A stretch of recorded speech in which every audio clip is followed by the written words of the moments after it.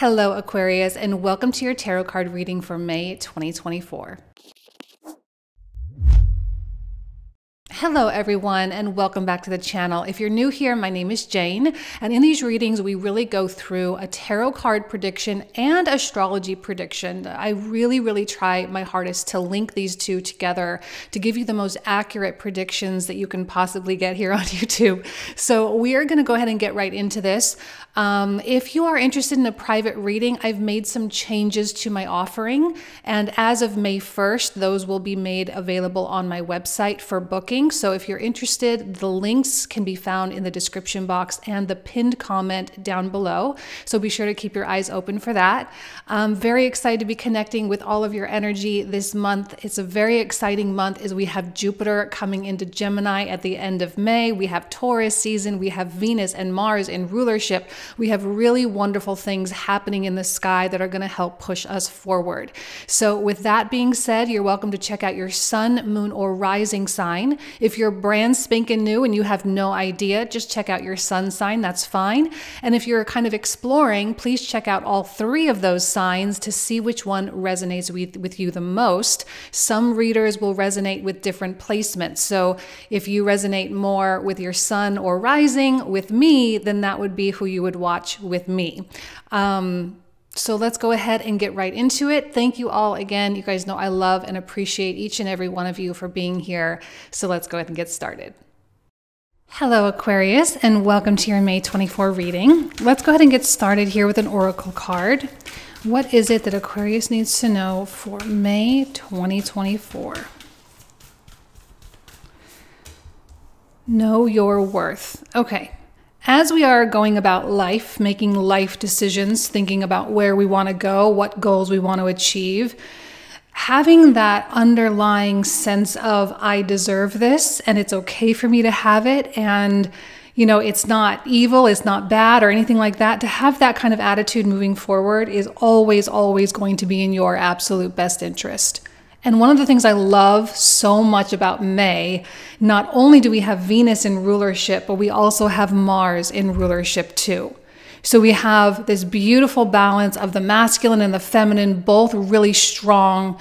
And the Venus in Taurus really speaks to this. And this is happening in your fourth house, which is a really fundamental house. Okay, this is the house from which everything else can truly blossom. So having that underlying sense of worth, that underlying sense of deserving, is going to not only just be good for the soul and good for your mind and your mental health and your physical health, but it's also going to be really good for your endeavors and the things that you're going after. Because I know having Mars coming through that third house is going to be very active. There's going to be a lot of brainstorming. There's going to be a lot of movement. There's going to be a lot of transition for you. So I do feel like Aquarius is going to go through a period of like this push, right? You're going to be pushing in your creative efforts and for your own personal expansions, and going about it with just this underlying tone of knowing your worth.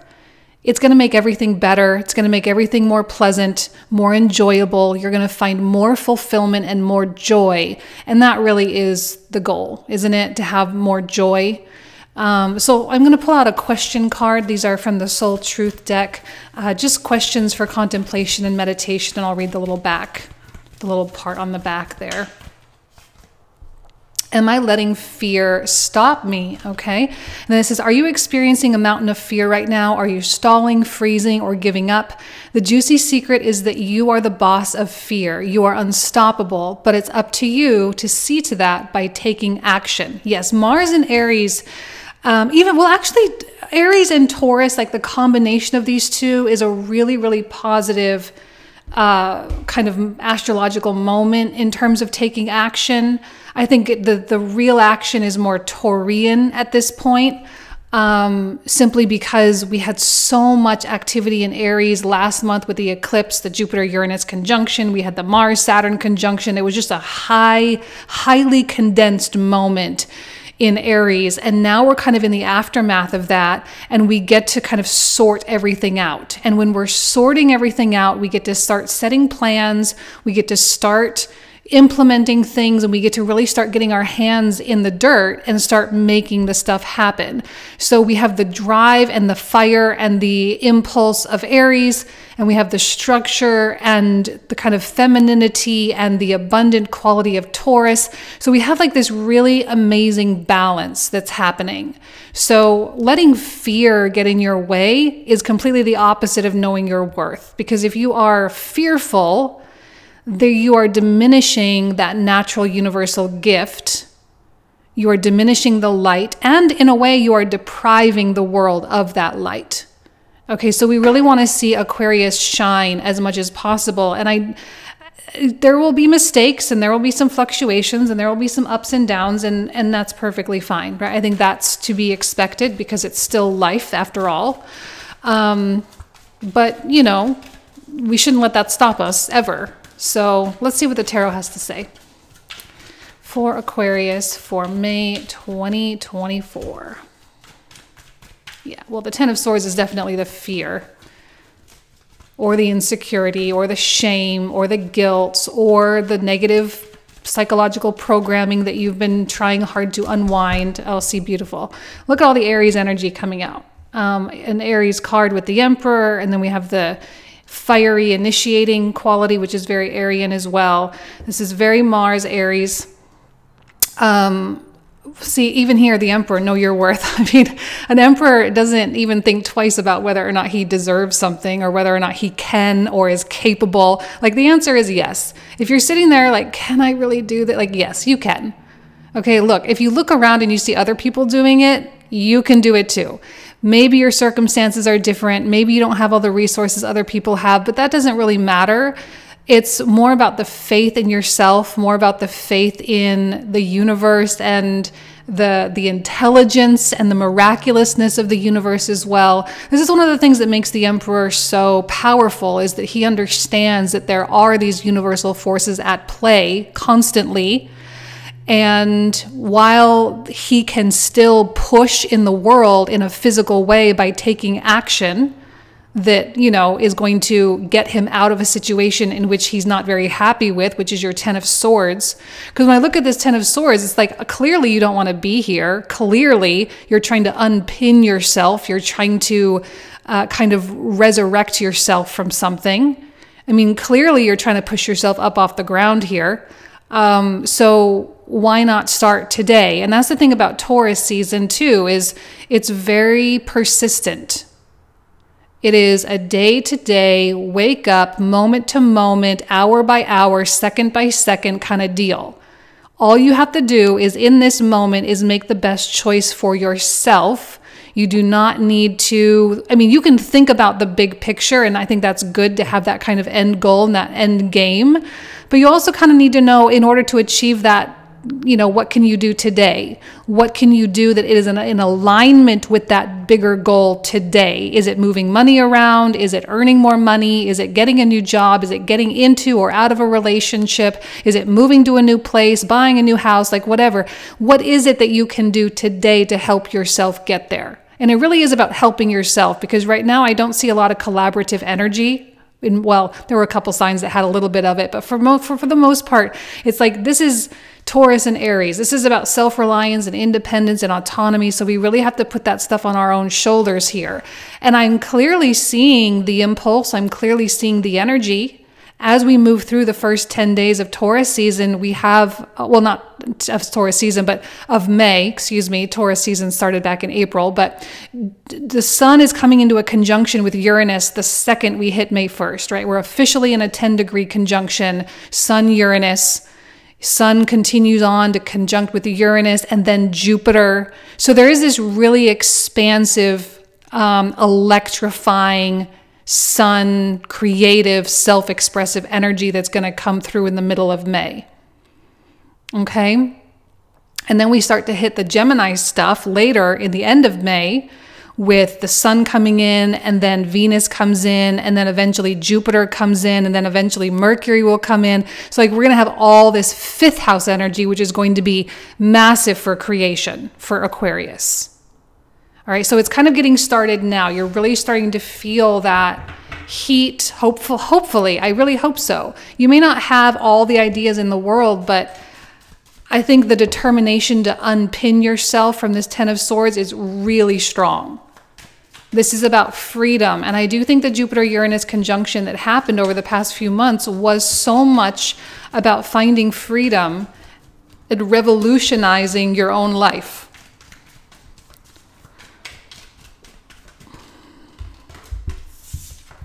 Okay. All right. The Five of Wands in the center of the reading. First of all, there could be other people involved. And what happens when we start to make changes a lot is we tend to realize that certain people, certain relationships and circumstances really are not conducive to our foundational success.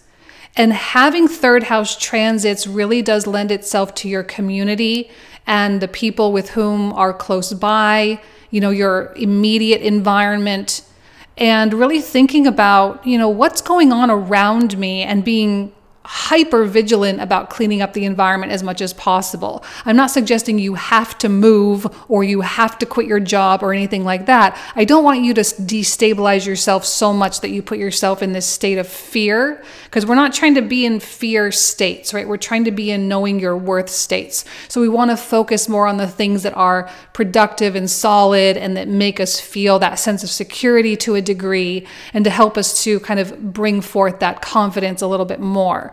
But with the Five of Wands, like, there's still some shaky stuff. Aries season really shook stuff up for a lot of people. A lot of people felt that. A lot of people felt like, okay, this is my new life. This is my new me. This is my new chance. And yet some people are going to feel that and not do anything about it. And so when you have that feeling and you don't do anything about it because you're still too afraid, and then you see other people doing something about it, it triggers something within you, and then you kind of start to feel sour, and then it goes into this Five of Wands kind of place. So there could be people around you that are just a little bit angrier or feeling a little bit competitive, or they're trying to suck you into their drama, or they're trying to get you to kind of step down off of this emperor's throne and kind of sink down. But again, remembering knowing your worth, there's so much that goes into knowing your worth, and setting boundaries is a big, big part of that. So being able to say no, being able to turn off or turn away or just walk away from a Five of Wands, chaotic, competitive, drama, petty type of situation, being able to do that is only going to serve you. And that ultimately will serve these people. Because if you allow them to take from you, it's only going to feed their fear even more. It's not going to be helpful for them. It's not a service to them for you to jump in and try to fix the problem. Putting stuff, like holding people accountable, is really important under Aries and Taurus. Holding individuals accountable for individual actions and behaviors and words. You know, we're not trying to cross that. We're not trying to enmesh right now. We can do that later. We can do that like in Scorpio. We can do that in Pisces, maybe a little bit in Libra. Okay, but right now we don't enmesh with other people's lives. You have your life, therefore you're responsible for yours. I have mine, and I'm going to be responsible for mine. And even if you're in a marriage, even if you're in a partnership, even if you have children, right? There's always this, like, we're individuals. We can be together and have that too, but you know, there is a boundary. So you're going to have to really reinforce that boundary as much as you possibly can, because it's going to be the only way that you're going to be able to reestablish order in your life. Because if this has been Ten of Swords, Five of Wands, if you've had disorder in your life, you can't feed the disorder and find order. You have to feed the order and structure in order to dissolve the disorder. And we're trying to dissolve the disorder because it leads to too much fear. It feeds the fear too much. And what I love about the Six of Coins is that reminder of flow. That when you let stuff go, like a Five of Wands, like a Ten of Swords, when you let that stuff go and you release, more will come, because voids have to be filled. So if you purposefully create a void where this once existed, something better is going to come along in the form of the Ace of Wands to fill in and pull your attention. And you can feed an Ace of Wands guiltlessly, right? The Ace of Wands is a beautiful thing to feed. The desire, the impulse, the creativity, those are productive, spirit-led things. These are not. Okay? Now, one thing with the Seven of Coins, it's a very objective kind of card for me sometimes. It's not about your emotion, about how you feel about things. It's very matter of fact. And I like this for an air sign a lot because it allows you to really use that mind of yours to just think about something, like I say, in an objective way, where you can sit down and say, okay, where am I at? You just get to tell it like it is with where you're at. This is where I'm at. This is what I'm dealing with. This is my list of stuff. This is my finances. This is the state of my relationship. This is what it is. And what I do like about the sky right now too is that we just don't have that much water. We have Saturn and Neptune and Pisces, like, yeah, okay. I mean, Saturn is a very stabilizing planet. So it's actually bringing a lot of stabilization to the emotion right now. And, you know, Neptune is Neptune. He's doing his thing. But everything else is either in Aries or Taurus. We got Pluto in Aquarius. You know, we got Aries and North Node, Aries and Libra, if I could talk, North Node, South Node. You know, so we don't have any Cancer. We don't have any Scorpio. So it's not really about how we feel. It's more about just the reality and the current state, you know, and just looking at it at face value, taking stock and being like, this is where I am. So in order for me to get to where I want to go, what do I need to leverage? How do I find the resources? And, you know, how do I find the time and whatever? And thinking about it in a super logical, easy, digestible, not overwhelming type of way. Nothing has to be overwhelming right now. And in fact, actually, the more underwhelming you can make the process of chasing after your Ace of Wands, the better. Like, break it down into steps. Like, today I can do these 2 things and that's good. And then tomorrow I'll do these other 2 things. And then the next day I'll do these other 2 things. And just make it so you'll succeed. Like, you don't have to make it this whole big thing. You know, it's just like, what do I need to do today to succeed today? And just keep it at that. Because that's kind of what an emperor, like I say, the emperor has all the faith in the world in the higher power, but it also has faith in himself in being like, okay, but I also need to match the universe. You know, like, you can't find the love of your life if you never ever leave the house. So you have to, like, leave the house. You can't ever make more money if you don't do anything or creating anything to make more money. Right? You'll always just be where you're at. I mean, you can sit and wait around for the lottery if you want to do that. You can do that. Or an inheritance or something. You could do that. But do you want to sit around and wait? Is that what you want your life to be? If yes, fine. If not, then you got to do something about it. So, you know, this is all very practical and easy. And I think that the emperor doesn't want things to be complicated. You know, he wants a straight line. This is a Mars-ruled card. Mars likes to go straight. It doesn't like all these detours. It doesn't like all these spins and turns and ups and downs. It just wants to go in a straight line. I want to get from point A to point B. What is the fastest possible route for me to do that? And then you just do it. Because in your heart of hearts, you probably know at least the next 3 steps that need to be taken. Okay, so if all you can see is 3 steps, then just take 3 steps. Great, that's success. Because you're worth it. Because you're worth those 3 steps. Your bank account is worth those 3 steps. Your relationship is worth those 3 steps. It's all worth it, you know?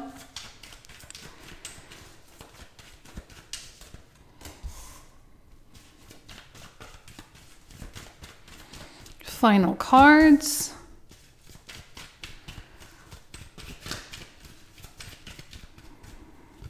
What I'm really liking about May is that I'm not seeing a ton of disruption. We're not getting all these huge major arcana cards. Like, I mean, yeah, we got 2 majors, but I mean, this one's reversed. We got the High Priestess. I mean, she's not necessarily the heaviest hitter in the major arcana. She's usually a little bit more about what goes on beneath the surface.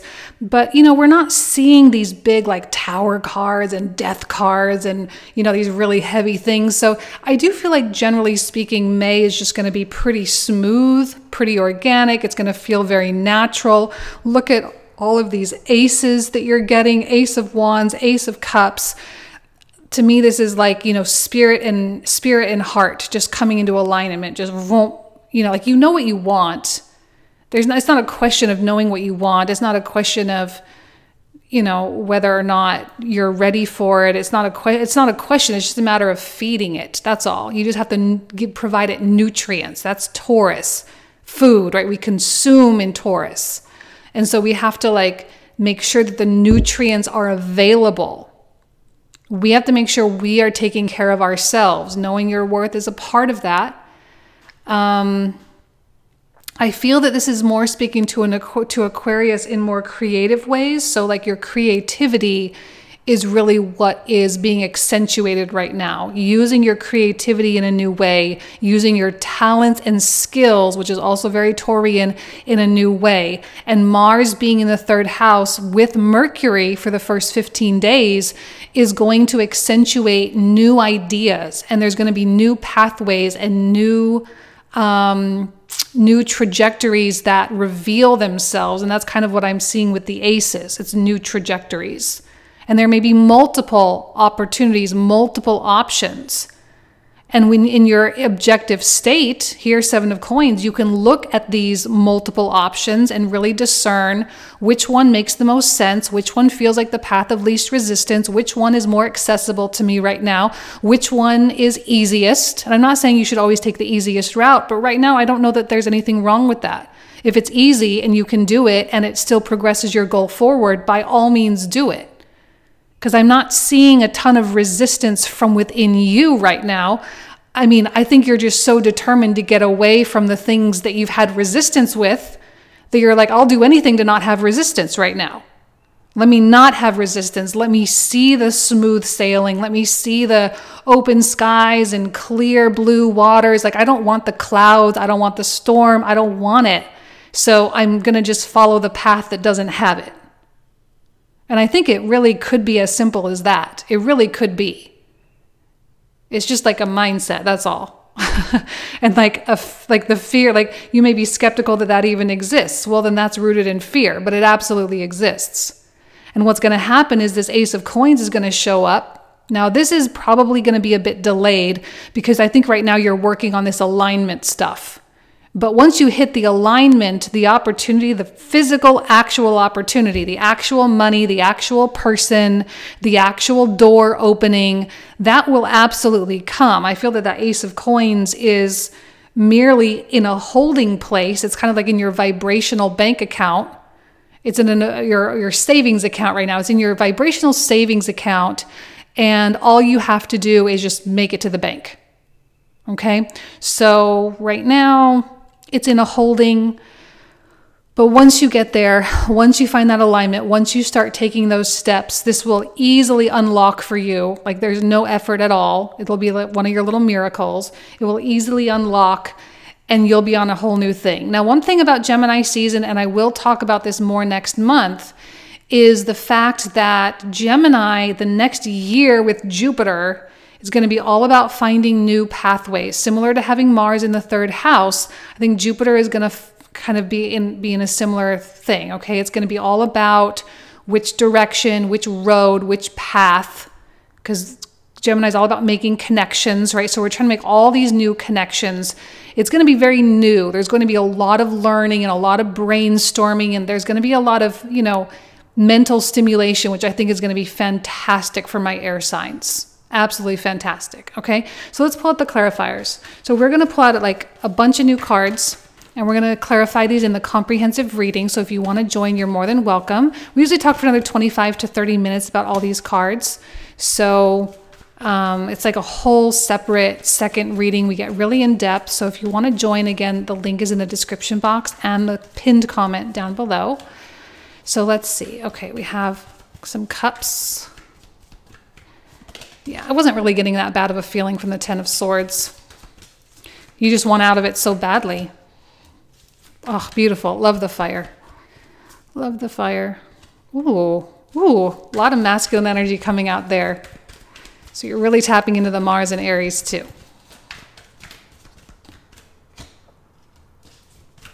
Beautiful.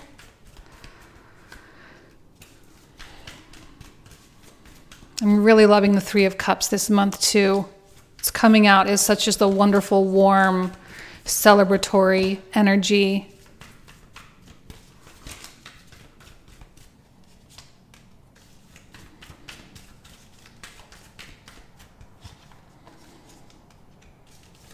Love it. More aces. 6 of Cups. Oh.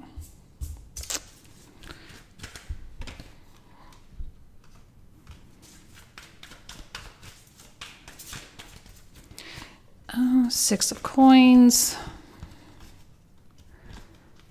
Okay. Star, 8 of Coins.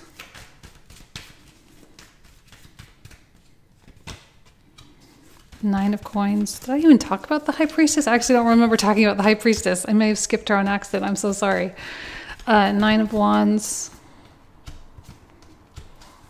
Okay. And beautiful. Okay. Amazing. This is where we're going to pick up, Aquarius. So if you want to join, you are more than welcome. Thank you again. You all know how much I love and adore you. Have an amazing month, and I'll talk to you soon. Take care. Bye-bye.